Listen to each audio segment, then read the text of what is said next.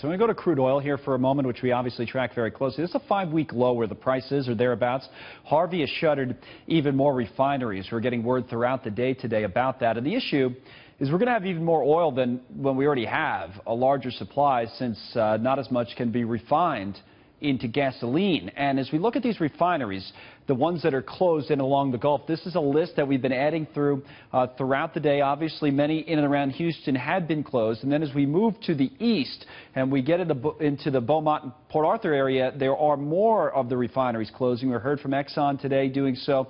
We heard actually that the largest refinery in the country, which is in Port Arthur, owned by a Saudi company, Motiva Enterprises, they cut production by at least 40%. So that's kind of the impact it's having. We have OptionSellers.com founder James Cordier with us right now. James, good to see you. And it's worse it's getting. I know just over in Beaumont and Port Arthur, which is the next kind of wave of this, that's like 8.5% of refining capacity. So what do you make of all this before all said and done?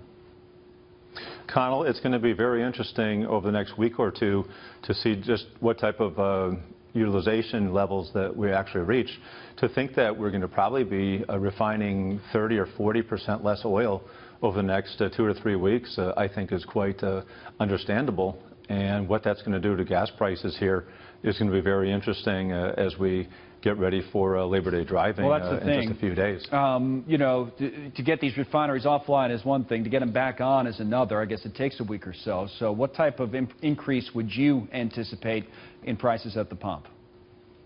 It's really interesting. We don't have any shortage of oil whatsoever. Right. As a matter of fact, like you mentioned, oil prices have been trickling down, getting ready for what possibly might be an oil glut later this year.